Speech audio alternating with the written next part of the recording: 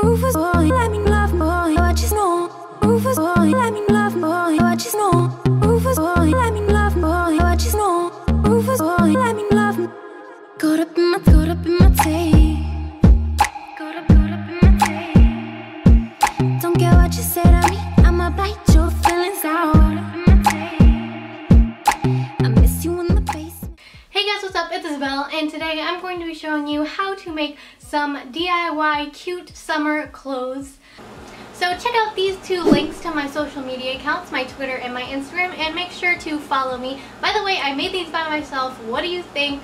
I think I did a pretty good job on them. So not only are these DIYs really fun, really cute, but they're also pretty cheap. I got all of my supplies from AC Moore. Guys, I'm super impressed with my DIY skills because I'm absolutely in love with this hat. So I'll be showing you how to make a hat like this, 2 shirts that are tie-dyed, as well as a pair of sneakers. So I think these are totally cute for summer, and they add a lot of color to my wardrobe, especially because it's summer, and I really like big color in the summer because I usually wear a lot of blacks and dark colors, and I'm just super excited for this video, so let's just hop right into it.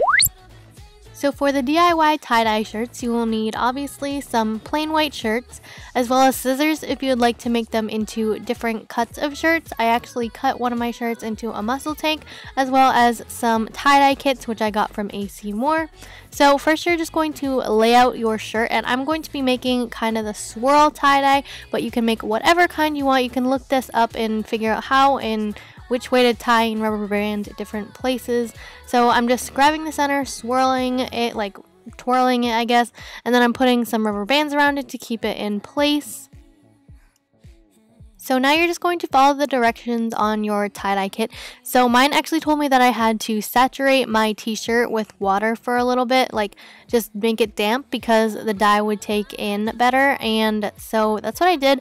And it might be different for your dye kit, but I'm just going to take blue, pink, and green, and then just start putting them in different sections on the shirt, making sure that they are next to a color that will kind of blend pretty well. So this is the second method of tie-dyeing that I really like to do, and I accidentally got a blue spot on this t-shirt because I really only wanted pink, but that's okay. So what I'm just going to do is start scrunching, crinkling, whatever you want to call it, up my t-shirt that I cut into a muscle tank, and then you're just going to start spreading your dye on top of it. And since it's like scrunched up, then parts of it will still be white, and that's what makes this t-shirt really cool. So now I'm just going to unravel it, and there will be a lot of white space, so you're just going to keep doing that until you have enough of your color and a good amount of white. So now I'm just flipping it over and doing it on the other side.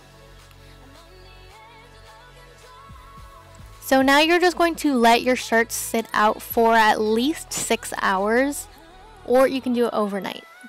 So now I'm going to show you how to make these super cute ombre sneakers. You're just going to need a pair of plain white sneakers. I got these from AC Moore for about $6, which is really good.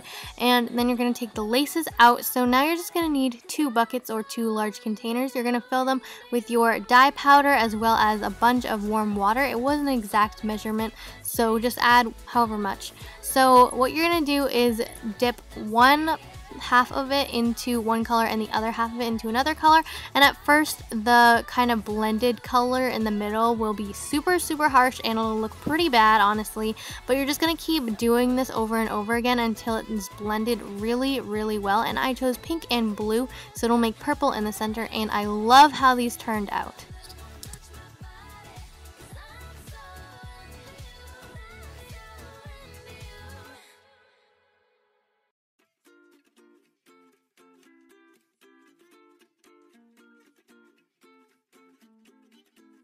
There's no way to say this song's about someone else. Every time you're not in my arms, I start to lose myself. Someone please pass me my shades, don't let them see me down. You have taken over my days, so tonight I'm going out. Yet I'm feeling like there is no better place than right by your side. I had a little taste and I only So I've been getting into baseball hats super recently, and I decided to make my own because I wanted it to be unique so nobody else would have it. So I picked up this black hat from A. Seymour, and then I got these watermelon stickers. At first I thought they were iron-on transfer, but actually they were just stickers. But they work really well, and I really love this hat. So this is how one of my tie-dye shirts turned out, and I absolutely love it. This is a muscle tank, so I usually wear either a sports bra or a bandeau underneath this, and I think it is super cute, and I could wear this totally to the beach.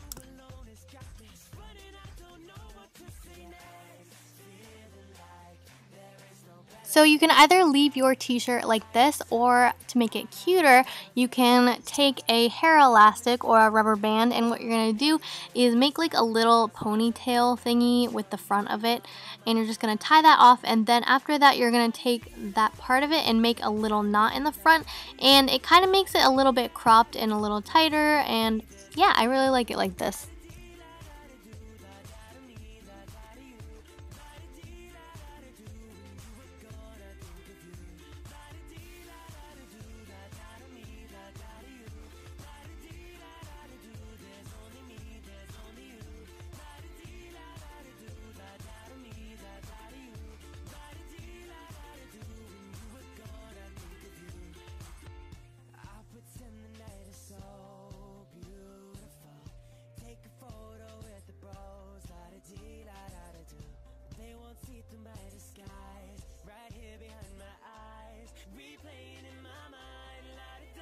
So I hope you guys liked that video. Please give it a thumbs up, and don't forget to subscribe by hitting that subscribe button down below. Also comment what videos I should do next, and I will see you guys next time. Bye!